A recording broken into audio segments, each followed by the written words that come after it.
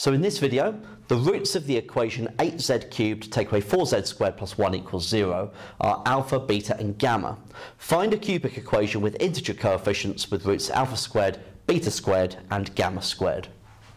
Okay, so first things first, we need to get the coefficient of z cubed to be 1. So divide through by 8 first. So we'll have z cubed take away 1/2 z squared plus 1/8 equals 0. So alpha plus beta plus gamma will be equal to the negative of minus 1/2, so plus 1/2.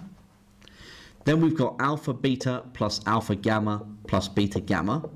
And the coefficient of z is 0, so that's 0. And then we've got alpha beta gamma, which is going to be equal to negative 1/8. Okay? Right, so these are my three new roots.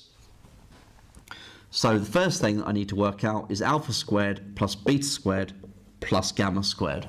Okay, so how are we going to get that? Now, if you've seen the quadratic one where I do something similar where the roots need to be alpha squared and beta squared, okay, I want to use a similar trick here because what I need to consider is a way of getting that squared from these terms. So if I squared the alpha plus beta plus gamma, okay, I'm going to get an alpha squared, a beta squared and a gamma squared, but I'm going to get extra terms. So what will the extra terms be? Well, I'm going to get an extra alpha times beta, which I don't want. I'm going to get an extra alpha times gamma that I don't want. I'm also going to get an extra beta times alpha. So actually, there's two of those to get rid of. Then I'm also going to get rid of a beta gamma. Then I've got gamma times alpha, so there's two of those as well. And gamma beta, so two of those. Okay, so they're all the extra bits that I need to get rid of. So we've got the alpha plus beta plus gamma, all squared, take away two lots of alpha beta plus alpha gamma plus beta gamma. So that's the 1/2 squared, take away two lots of 0, which is just 1/4.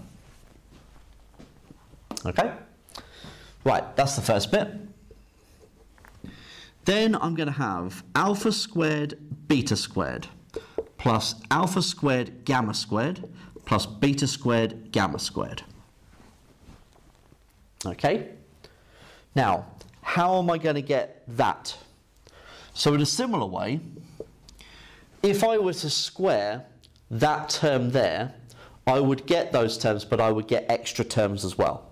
Okay, so I'm going to get, let's write this on the next line. So alpha beta plus alpha gamma plus beta gamma squared. Then I need to take away the extra terms. So I'm going to get alpha beta times alpha gamma, which is alpha squared beta gamma. I'm going to get alpha beta times beta gamma, which is alpha beta squared gamma. I'm going to get the alpha gamma times alpha beta, which is that one there, so I'm going to get rid of two of those. I'm going to get the alpha gamma times beta gamma, which is alpha beta gamma squared. I'm going to have the beta gamma times alpha beta, which I've got there again, so that's two of those, and then beta gamma times alpha gamma, so I've got a second one of those as well. So I've got the alpha beta plus alpha gamma plus beta gamma squared, take away. Now I need to factorize this, so I've got two lots of the alpha beta gamma, which I can bring out of all three terms, and I've got an alpha beta gamma, so alpha plus beta plus gamma. Now so that bit there, alpha beta plus alpha gamma plus beta gamma, is 0, so that's 0 squared. Take away two lots of alpha beta gamma, which is minus 1/8, times by alpha plus beta plus gamma, which was 1/2. So we've got two minuses, cancel. We've got 2 times 1/2, which cancel, so we've just got left with 1/8. Right.